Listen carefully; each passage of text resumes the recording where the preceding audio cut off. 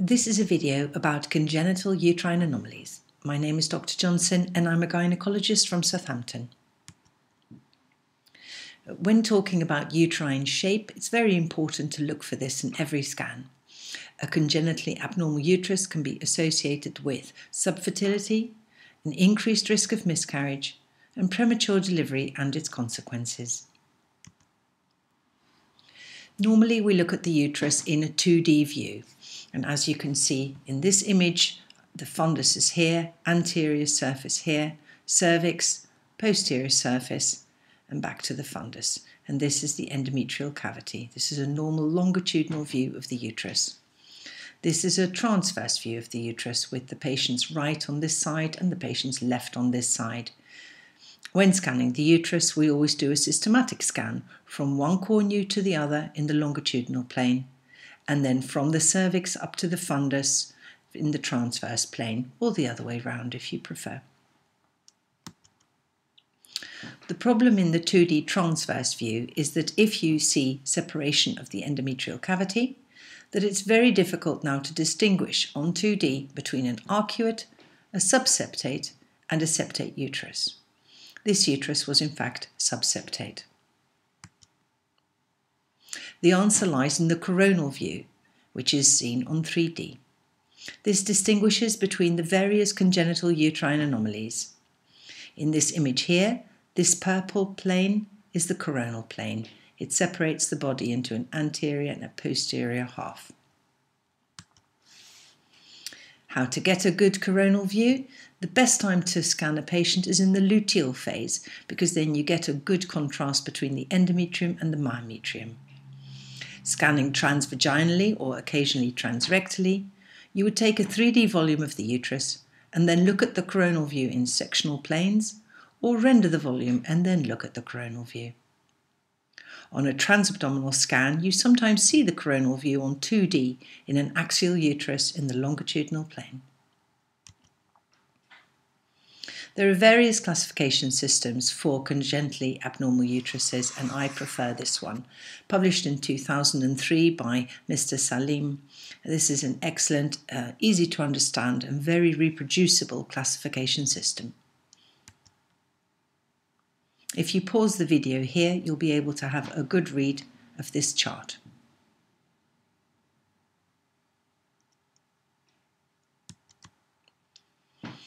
This is a representation of the range of abnormalities described in the paper, from a normal uterus to an arcuate uterus, subseptate, septate, bicornuate, didelphus, and unicornuate. And we'll go through them one by one. This is a normal uterine shape in the coronal view on 3D. It has a convex outer myometrial contour. You are allowed to have a 10 mm dip and still call it normal. A flat inner fundal endometrial contour. A triangular endometrial cavity. And two interstitial portions of the fallopian tube, just there. This is an arcuate uterus. Again, it's a convex outer myometrial contour with a 10 mm dip allowed. An indented inner endometrial contour with an angle here of more than 90 degrees. There's 90 degrees, and you can clearly see this is more than 90 degrees. A vaguely triangular endometrial cavity, and two interstitial portions of the fallopian tube. A subseptate uterus, again a convex outer myometrial contour with a 10 mm dip allowed. An indented inner endometrial contour with an angle here of less than 90 degrees. There's 90 degrees, and you can see this is less than 90. This septum does not extend to the cervix, and there are two upper endometrial cavities, two interstitial portions of the fallopian tube. In a septate uterus, again, convex outer myometrial contour, an indented inner endometrial contour with the angle here less than 90 degrees, The septum now extends to the cervix. And there are 2 endometrial cavities, 2 interstitial portions of the fallopian tube.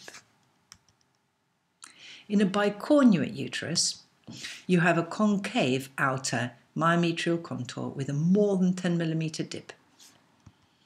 You measure that by drawing a horizontal line between the 2 interstitial portions of the fallopian tube and then measure down to the dip here.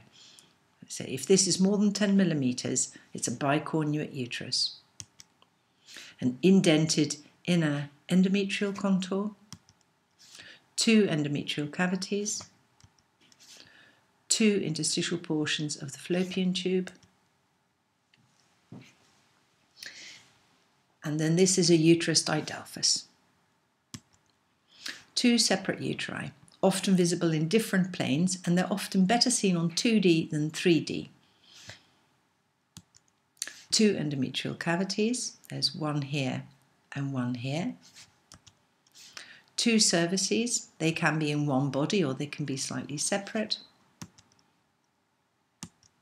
And 2 interstitial portions of the fallopian tubes. This is a unicornuate uterus. It is one endometrial cavity that is vaguely banana-shaped, 1 interstitial portion of the fallopian tube, with or without a rudimentary horn, with or without a communication to the main endometrial cavity.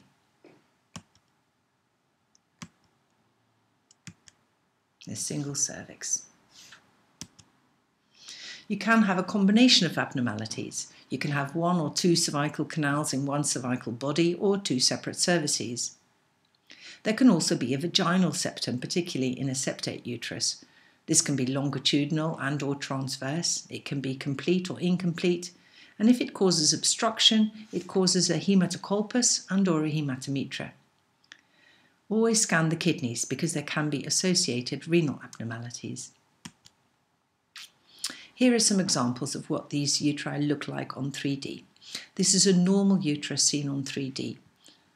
A nice myometrial contour, a flat cavity, and 2 interstitial portions of the fallopian tube, cavity going down to a single cervix. In the arcuate uterus, you've still got a nice convex external contour, but here you've got a little dip of 15 millimeters, but mostly this is more than 90 degrees. So this is an arcuate uterus.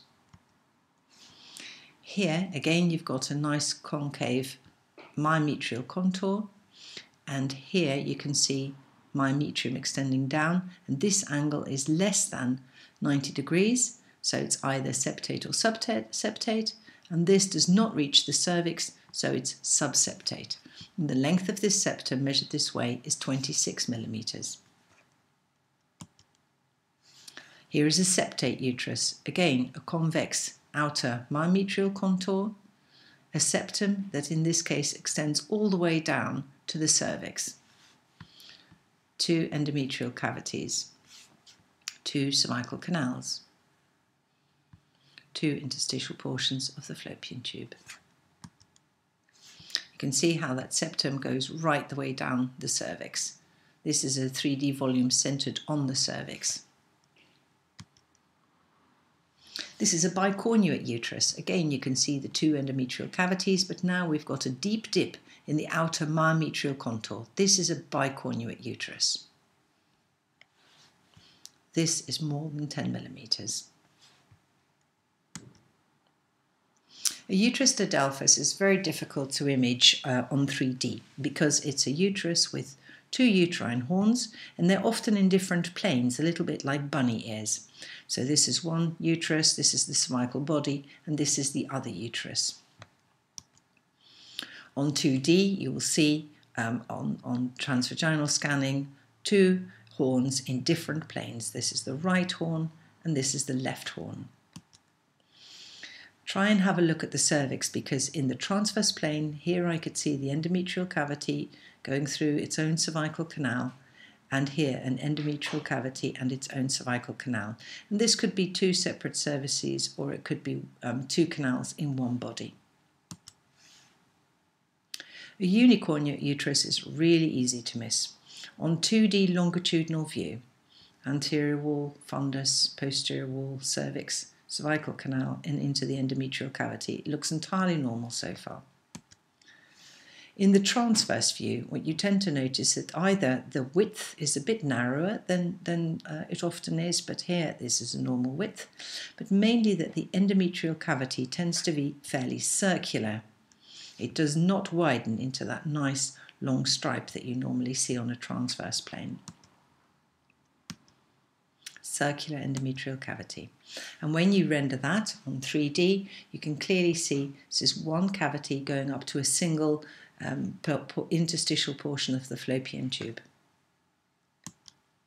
When you see a unicornuate uterus, do look for a rudimentary horn. Here we could see a unicornuate uterus, and then there was a connection to this 15 by 15 millimeter lesion, which on 3D clearly had a little bit of endometrium in it. So this was a non-communicating rudimentary horn with a unicornuate uterus.